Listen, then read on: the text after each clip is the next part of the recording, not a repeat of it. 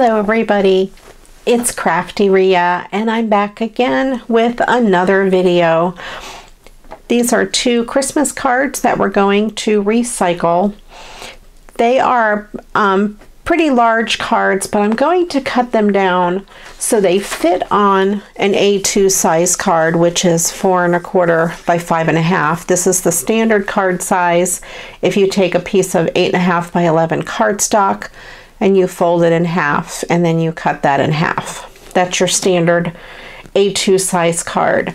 So I have a template that I made a long time ago, and it is 3 3/4 inch by 5 inches. So it's a 1/2 inch smaller all the way around than this. That gives us room for matting. And I always like to use something like this before I cut down a large card. I want to make sure I'm not going to take away any of the important part of the image. And as you can see, if I place this on this card, there's still plenty of really good image there. Same thing with this. If I place this up in the corner because I want to get all those candy canes in, it still leaves a good portion of the card at the bottom. So that will be good. So we will start by doing the candy canes. I have this red construction paper that I will use to mat it on. It's a perfect Christmas red. I have a huge pack of this construction paper that I got at Hollow's Paper Craft. So I'm going to start with this one. I know I want to use everything in this upper corner, so that's what I'm going to base my cut on. First I'll cut the front off, and then I will cut out the top and the edge, or the left side and the edge. I'm going to cut it right up along the line of the white glittery border. So I know I need to keep this part in the card. So I'm going to go ahead and cut at 5 inches this way. Just measure that at 5 inches. And then I know I need to cut this at 3 3/4. There we go. And that leaves us a good size image to make the card with.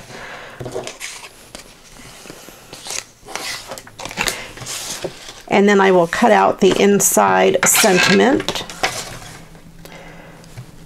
I like to reuse the sentiment on the inside whenever possible.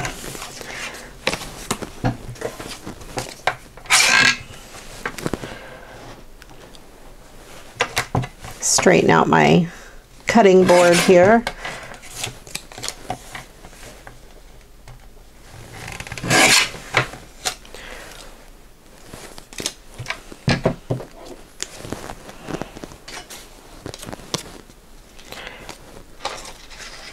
I will set that aside, and then I will cut this so there is just a really small border. I will cut this at 5 3/8 by 4 1/8.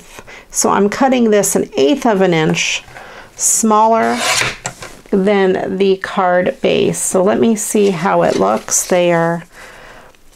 So it just has a really small amount of white on the edge, and then this will go right in there and it'll have a really nice red border. I like the way that looks.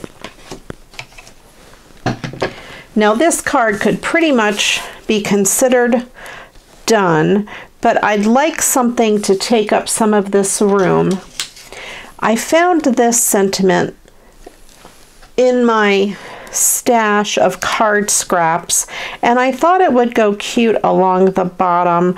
I want to decide if I want to mat it on some red. I think maybe just the white will stand out.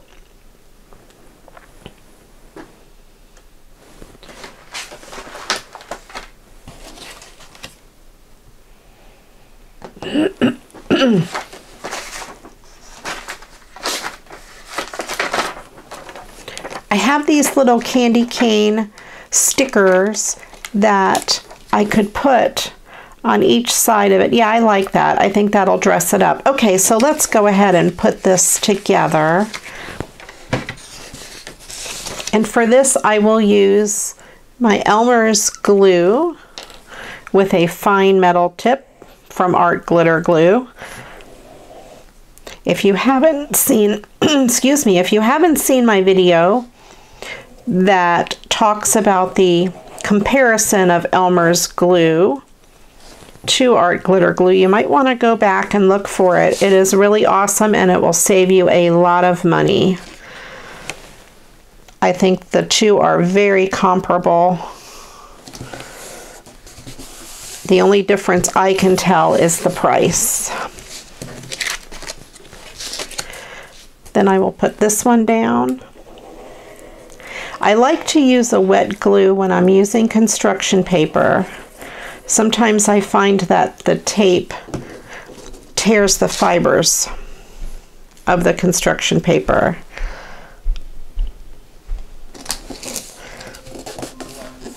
If you hear noises, my husband's cooking dinner and he has various timers going on.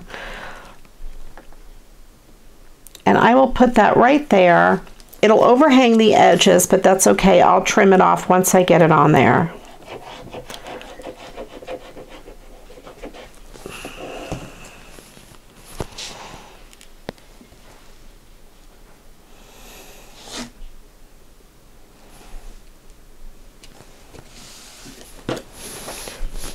Quickly put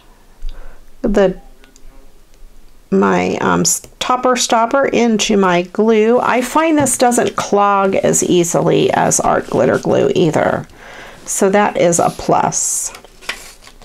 And I will, first let me trim the edges. I want to trim the edges of this to match the card.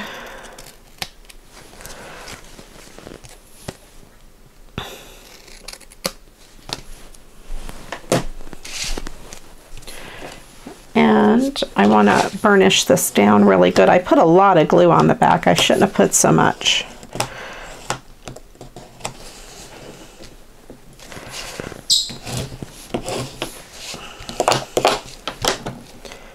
Okay, and then I will put these two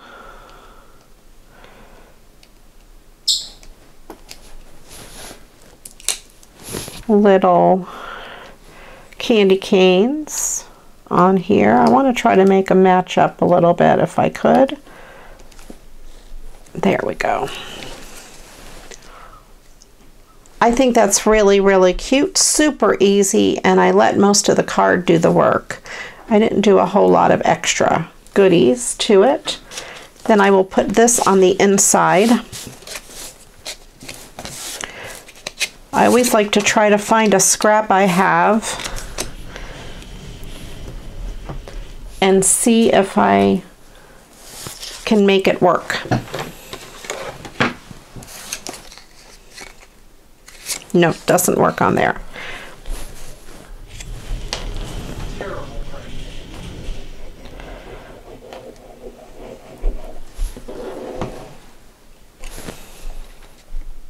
Gonna make this one have a really big red border.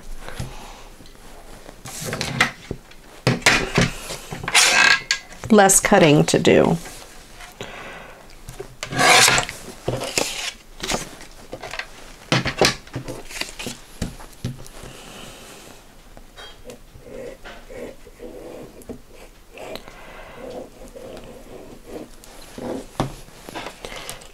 And this card already has a lot of glitter on the front, so it didn't need a whole lot.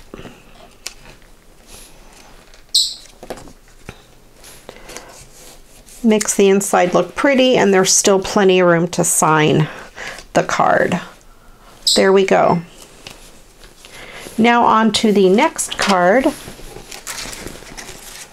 this one.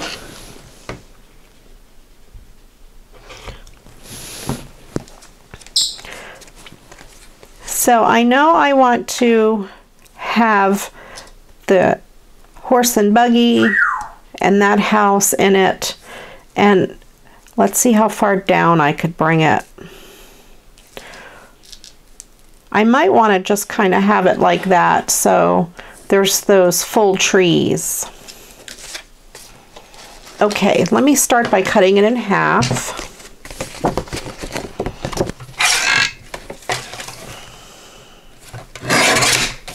And the inside of this card, the writing is over the words. So I think I'm going to just cut off this Merry Christmas and use that on the inside.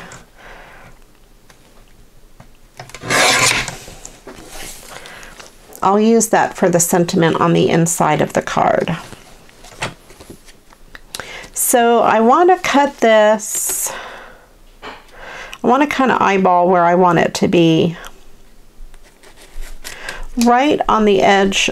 I usually find something on the front of the card to use as my guide there. I think I'm going to cut it in a little bit more. Yeah, I think that'll work. And then I will cut it this way to make it at 3 3/4.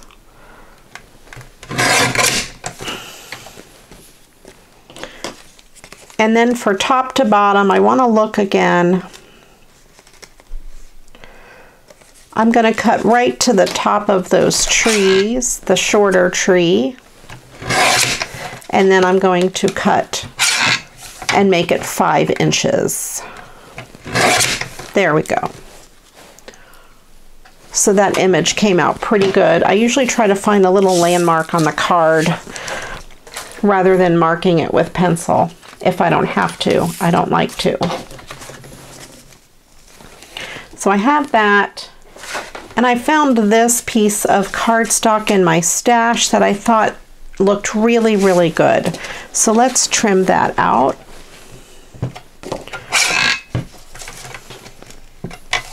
And I want to make this be at 5 1/8.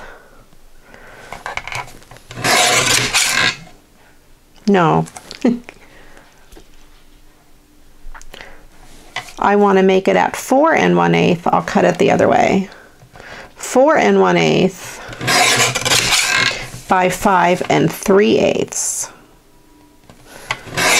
Good thing I had enough left over to do that with. There we go. So we have that piece on there that looks really good.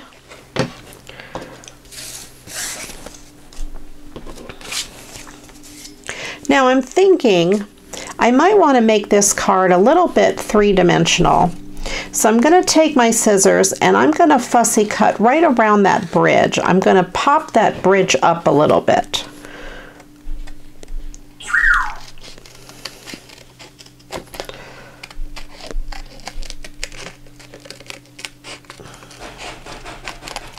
And just fussy cut right the edge of that. If you see an element in your picture that you could do like a hill or something like that, you can always do that and pop it up a little bit. I think that looks really cute. So I will go ahead and adhere this down. I will use the Elmer's glue again. This is just regular cardstock. It came in a 6x6 pad, I think. I've had it for years and years. I hardly ever use it. But I thought this color worked really good.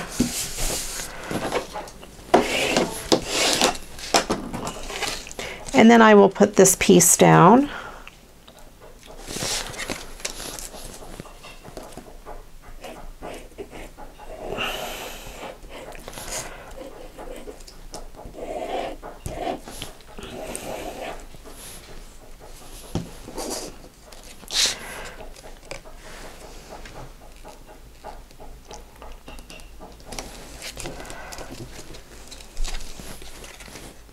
and then I will raise this piece up. I have these humpers that one of my viewers sent to me, or foam tape if you don't want to call them humpers.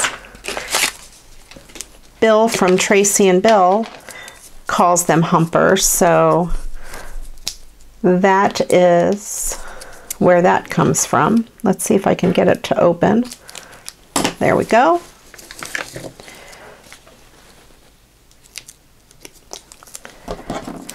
And I think the first round I'll have some tape on it to hold it closed in a circle. There we go. And I will put a couple of these on here.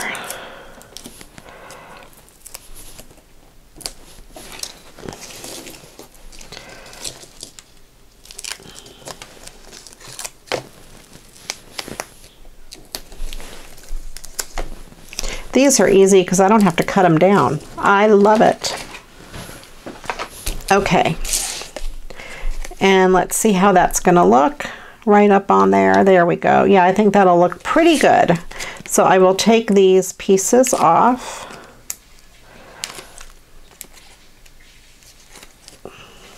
I don't have to get my scissors all gummed up with these. I like that.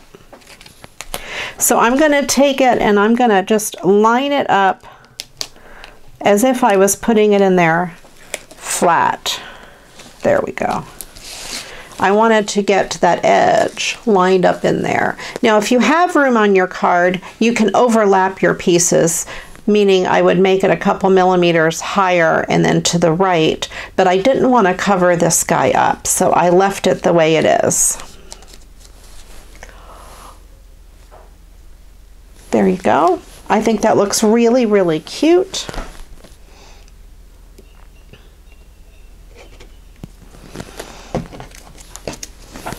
And I don't think I really need to do much of anything else to the front of this card. I think it is really good. Let's see about this for the inside. It might be too wide for the inside. Let me cut it as close as I can to the words Merry Christmas and see where we are.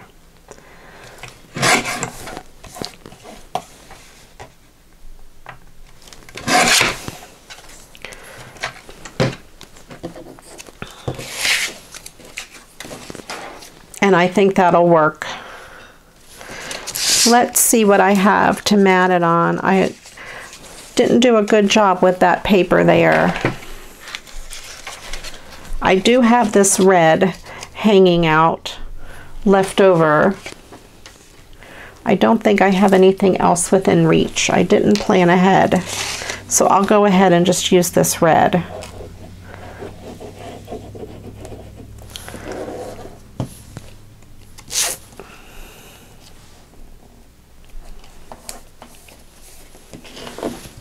I don't want to make it too wide. I'll leave the pin out for a second.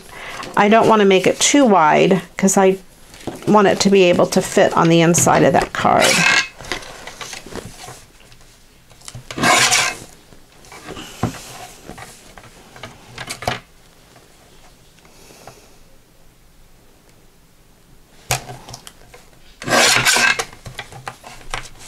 Okay. There we go.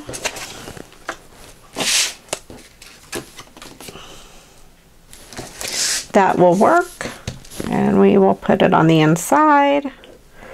These were quick and easy cards, just with a couple little extras to make them look a little more than just gluing the card to the front of the cardstock. Now, of course, you can just pretty much glue the card right on there and it will look pretty good.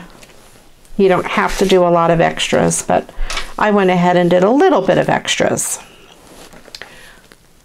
There we go. I do want to say I appreciate each and every one of you. Thank you so much for watching. If you like what you see, go ahead and give it a thumbs up. Click that subscribe button. There'll be plenty more videos coming in the near future. And hit the notification bell if you don't want to miss any of them.